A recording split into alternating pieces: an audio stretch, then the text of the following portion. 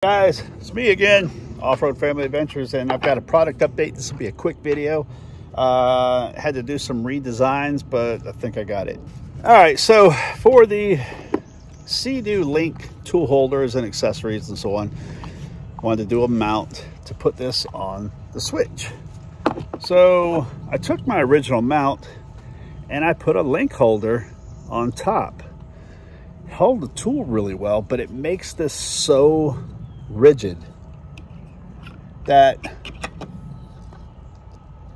you just can't get it on. I mean, I can get it on, but you're not going to get off. You're probably going to break it, and I don't want to insult anybody, but I got to kind of make these things foolproof. I don't want to say idiot proof. Anyway, tried it out of a flexible filament. No go. So original design turns into this. It's much wider. I still have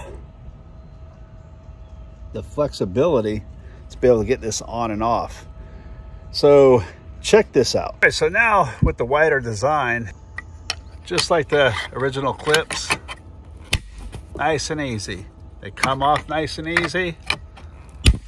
And the best thing about these is they have that LINQ holder. Locks it right into place. Just like so.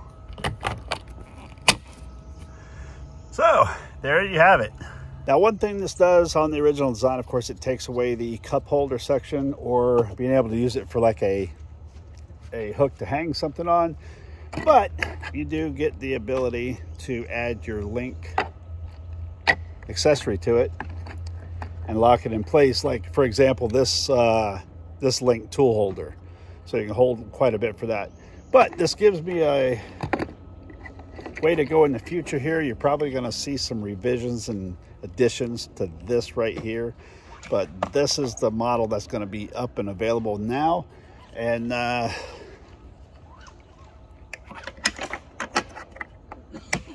you are. Guys, check out the links in the description. Don't forget to give me the thumbs up. Subscribe to the channel. Helps keep the cost down. Talk to you next time.